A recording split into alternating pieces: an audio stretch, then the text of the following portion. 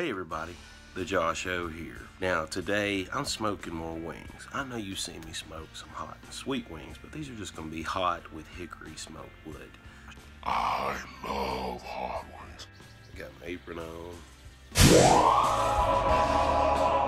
I got me some wings smoking in my Weber Kettle grill. It's one of those weeks where you just want some hot wings to feel good.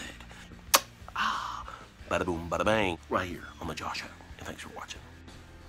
All right, I've got the 2-zone set up, pouring my hot coals over my non-hot coals from my chimney. Let those heat up. It's going to take about 2 hours here. There's my chicken and my hickory wood chunks that I'm using to smoke with. I'm covering the grate, laying the chicken down, moving them around on that cool side of the grill, let them smoke. Got my water pan down, putting the lid on, checking about an hour. I'm doing the sauce now. Yeah, you will, like Daddy. There you see I got the sauce going on. I'm turning them over, sauce on the other side. They've been down about an hour and 45 minutes. I'm gonna get them 15 more minutes on the grill.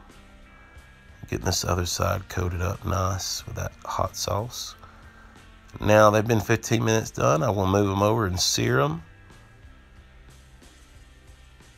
They're over the hot coals to get them crispy the way my wife likes them.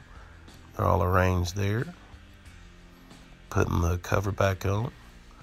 And it's time to take these things off here. And they're looking good, they're smelling good, and we're ready to eat. It's been about 2 hours, roughly, or maybe a few minutes more than 2 hours. 2 hours and 10 minutes, pouring that extra sauce on. That leftover sauce you don't want to waste is so good. Oh, look at there, the pasta salad and the baked apples. Oh, and it's so good. Thanks for watching the Josh O.